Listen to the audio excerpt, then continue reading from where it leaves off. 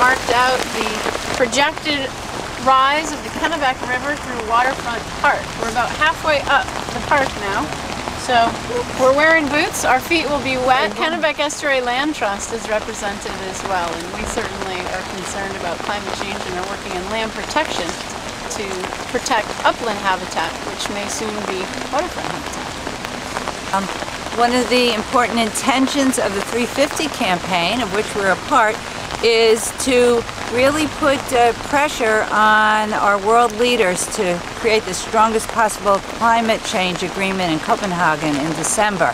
So anybody watching this should call President Obama. They're all saying we really need to take this to heart and do what we can. So make your calls to your representatives and join us in whatever way you can. And call our senators and let them know that we expect really strong national legislation and a really strong climate change agreement. This is an international event, and I'm reminded of the Maldives, which are the people are donating or putting aside some of their tourist money and income because they may have to relocate their whole island community, and I think it's really important that we think about the people who are impacted by our decisions and our actions. Yeah, and I think we ought to be thinking about the 300 plus Bangladeshis who are going to be moving into India in the next 50 years and pushing the population to the brink.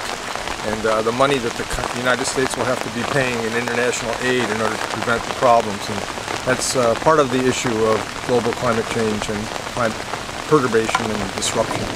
We've got to have the coal industry and the fossil fuel industries change to being wind and solar producers.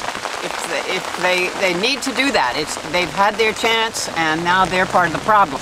As you can see, that it's very dire, and people have taken to the streets already because of this climate change. The warm water is pooling up right along this coast, from Greenland all the way into this particular area around Newfoundland, Gulf of Maine. Hot water that is being kept from traveling across the Atlantic to Europe. And it is helping to melt the ice caps, and it's raising water levels and increasing the temperature enough to make more rain. And so we're going to be in a very wet state for the next maybe 100 years. So is Maine going to bear the brunt disproportionately? Yes, the northeast coast will indeed bear the brunt of a lot of the changes that are taking place. Absolutely.